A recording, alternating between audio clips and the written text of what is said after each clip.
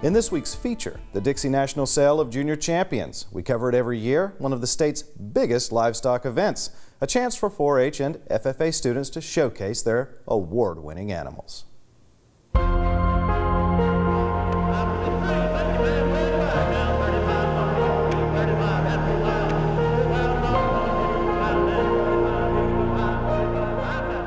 At the end of the day, it's not about winning or losing. It's about being able to wake up and the responsibility that comes with it, knowing that that animal is something that you've worked hard for, and if it wins, if it loses, you've raised it, it's alive, you've done the hard work, and it's all because of you. Responsibility, a word that pretty much defines Emma Grace Putnam, a 16-year-old junior from the Mississippi Delta. This is her 4th year at the Dixie National Sale of Junior Champions. She's been showing animals for 10 years. My brother and my sister are older than me, so I kind of got into it as pre-4-H at our county and district show. And as soon as I came of age to legally show, I started and never fell out of love with it. It's one of those things that if you start, you just get addicted. I would have bid $5,000. I would have bid $5,000. Get $5,000. It was another great year for the Dixie National, a record-breaking year, in fact, grossing more than $484,000 on 53 animals sold. 39 scholarships were awarded, totaling $61,500. For all the 4-H and FFA kids involved, it was a magnificent chance to shine.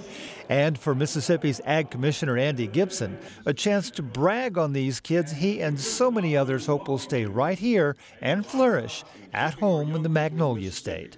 And I want to suggest to you that this is the best youth development and the best workforce development program in the state of Mississippi. The youth livestock programs with 4-H and FFA, the great work of Mississippi State University, the extension agents, and the ag teachers out there in every county. And today we celebrate the culmination of their hard work. These are the young people who are our future leaders. If you want to see the future of Mississippi, you look at these young people here today. The work ethic and drive of these young people weren't lost on Angus Catchot either. He's the new director of Mississippi State University Extension here at the sale for the first time. Because Extension oversees 4-H, needless to say, he and the rest of Extension have a vested interest in seeing these kids do well. You can tell the responsibility of raising animals has resonated through the way they carry themselves. And they're going to be productive in the workforce as they graduate and move on, because the skills that they have, that they've learned through this, is going to resonate throughout their career. Alex Deason, Emma Grace's agent from Sunflower County, couldn't agree more. He's been working with her since she was 8 years old and couldn't be prouder of her effort and success.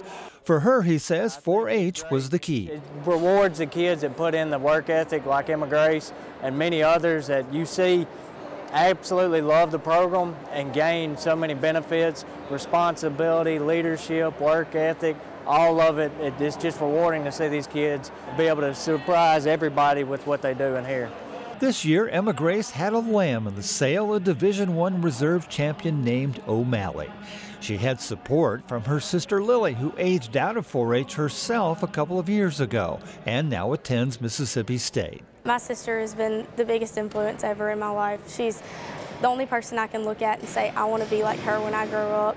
And for me, I will never be able to let her understand how much I appreciate that and how much that helps me in my life. They need to get down $5,000. O'Malley brought in $8,500 in this year's sale, but for Emma Grace, who plans on attending college and vet school one day, specializing in animal reproduction, it's not about the money. For her, there's a deeper meaning behind it all, just one of the things she likes so much about raising sheep. Even on the bad days, it's always something that you can just go and work with, and even when they're not setting up perfectly or they're not eating their food right, it's always going to be just get it done. There's always tomorrow. There's always tomorrow. And for me, I love sheep, and that's just something I always have. I guess watching them from the day they're born comes with a little more love and compassion. Emma Grace has come far in her young life. Like so many young people at the Dixie National, she's accomplished much. Even so, she also knows there's much work ahead and she'll love every minute of it. There's so many things that I've learned as far as responsibility, leadership, sportsmanship, like being able to feed an animal. I think that all of these things will come into my life in the future, and I'm excited to see where it'll take me. $10,000, $10,000, Larry, your way. Congratulations to Emma Grace Putnam and to all those young people. Well done.